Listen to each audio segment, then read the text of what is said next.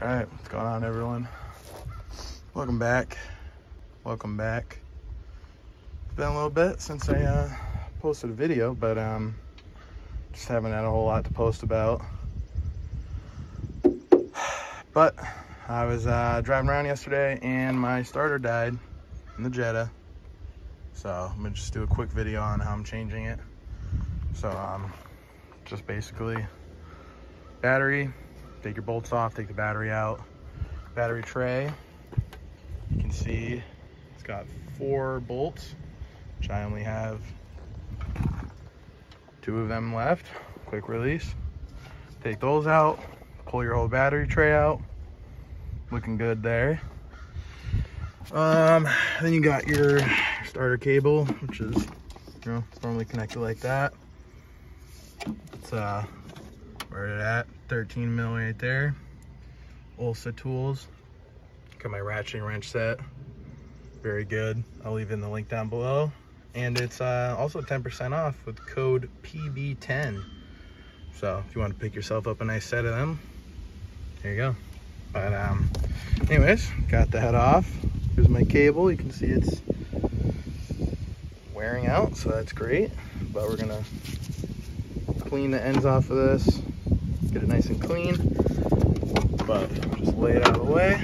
So starter, you can see what failed. Let me see here. I do believe that's the problem right there. If I touch it, it's separated. So that thing finally let go. It's been screeching and it's all rusty, and you see like all the rust on the starter. So it's had a good life. Right there. So take that off, take your cable off. This slides out of this connector. And you kind of just start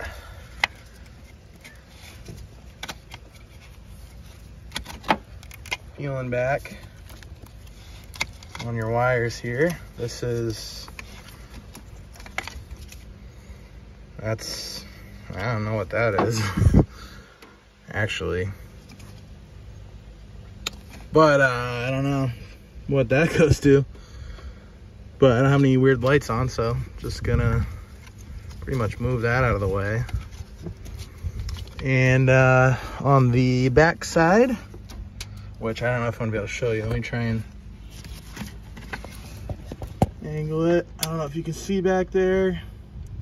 There's a bolt right here. I believe it's a 14. Not too sure, but take that off and this whole cover comes off and I'll show you what's all right. We're back. So here's that plastic thingy I was talking about that holds the wires. You can see that bolts onto the starter. There's a 13 mil bolt that comes off, and then it has one of these long, weird bolts. This is a, let me see here, 18 mil.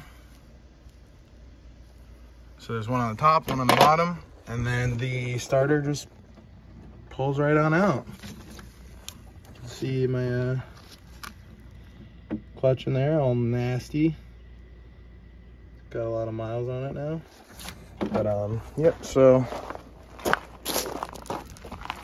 here is the starter. You see just how, see all the brake dust in there? It's pretty bad. Or not brake dust, clutch dust. All rusted. There's that broken wire. And here's a new one. Nice and clean. The only thing I don't like about this wire looks really thin. I guess it's probably like an 8 gauge, I would say. Whereas this one is, I guess it's hard to tell because it's all split apart now, but I feel like this is more like a 6 or a 4 gauge, but I don't know. It's what they recommended, so that's what we're putting on. You can see they're identical, same thing. The only thing you want to check before you start messing with this and possibly hurting your starter, or not your starter, your flywheel, is the teeth. You can count them. So we'll do 1, 2, 3, 4, 5, 6, 7, 8, 9, 10 teeth. I'm gonna grab the new one. We got 1, 2, 3, 4, 5, 6, 7, 8, 9, 10 teeth. So same amount of teeth. You can stand them up next to each other, look at them. They look pretty much the same. And then the last thing you can do, which is gonna be hard with one hand, but I'll try it. Take your teeth and make sure they roll over this without like jumping out, to make sure they're the same pitch and everything, so you can see it fits right in there smoothly. You can see if I hold it back. I can't really get to focus in there, but they are the same teeth. So this is our starter then. So we're gonna get under there, show you how it fits in there, put a bolt in, and then we'll start tightening everything. All right, so under the car, got a jack stand, pretty sketchy, but it's fine. There you go, you can see my clutch in there now. It's got 40,000 miles on it. But here's the spot. You got your power steering line kind of in the way. Let me zoom out here. There we go. Power steering line, which is kind of in the way, but you can fish it right through here. And then you got your bottom bolt right there. So I'm gonna lay you down. Hopefully you can see this, and I'm just gonna fish it up in there.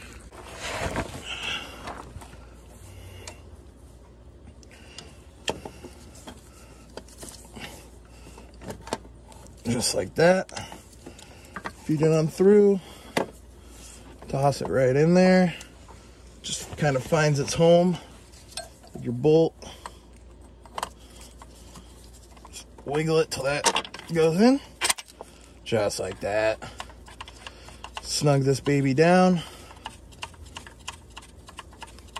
which we're only gonna do till it's like almost snug to this. You don't want it too tight because there's a little bit of movement in the starter. So we want to make sure it's even up top so the bolt lines up before we snug everything down. There it is, a little bit of movement left. So we're perfect down here. Hopefully you were able to see that. And we're gonna go up top, get the top bolt in, and then we'll snug both of these down. I believe they go to the same as the bell housing bolts for torque, which I think was, it's been a couple years now. I think it was like 45 foot-pounds, but I could be totally wrong on that. Doesn't matter too much. I'm just gonna go till it's snug, and I know it's not gonna back out, but we're gonna go up top now. All right, up top. This is the other thing. These bolts are, you can't really tell, but it goes from one size up to a little bigger, so it pretty much aligns the starter. There we go. So up top, just kind of pull your wires back, careful of your reverse sensor because I broke that before. Don't have to bang into it. Feed your bolt in and start tightening it down. Send it on the line.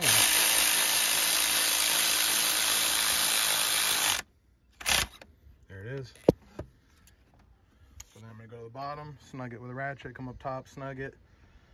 Battery cable, starter clip, put the bracket back on, battery, and then we're gonna give it a little test. So we'll be back in a few.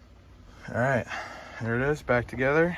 Batteries in, trays in, cables. See the new starter right there.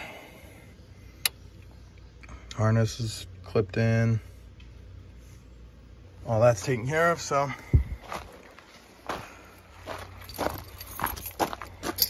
Now we just, oh no. See if this piece starts, you know what I mean? So, clutch is in. Key in. See what we got here.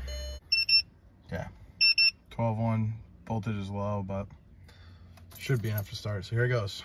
Cross your fingers. Does it start? Started right up. There we go. 13.9 volts. We're charging. Sitting at 1100 RPMs. Coolant.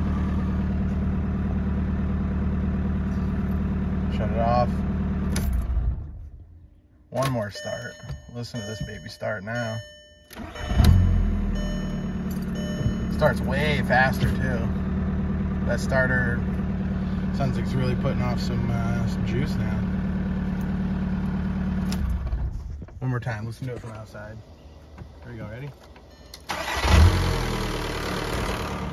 That's what we like to hear. So, quick add into this video, but I bought a motorcycle. So, I don't know if I already told you guys that or not. I haven't posted in a while, so probably not. But here is my 2004 Kawasaki Ninja 500R. Look at this, it's really dirty. I need to clean it. But here it is, yeah. Looks pretty good. It's got 9,926 miles on it. Just about to finish braking for an 04. But thing's really clean. Just dirty right now, but it's got new tires on the, well, it was new tires. These burn out, I guess, after like 4,000 miles, and I'm already at 2,000, so they're getting low again. New tires. New Vortex sprocket, 47 tooth. So this thing does wheelies like no problem. New tire in the front. This one's still holding up pretty good. You can see I definitely don't lean enough because it's only wearing this much, and we still got all the way up. But yeah, this is the bike. New aluminum radiator. I'm gonna start doing, as I get some money, little upgrades on it. Sprocket was first. Just did an oil change on it. Cleaned, synced the carburetors. I plan on getting a new exhaust, a Delkevic 2-to-1. I'm also gonna get new hand grips that are black and green with black and green grips and carbon fiber ends. Little things like that. Gonna get probably shorter lights that are inside of here, you know what I mean? A new front windscreen because it's dirty. And I ordered a fender eliminator kit because kind of hate the way this looks.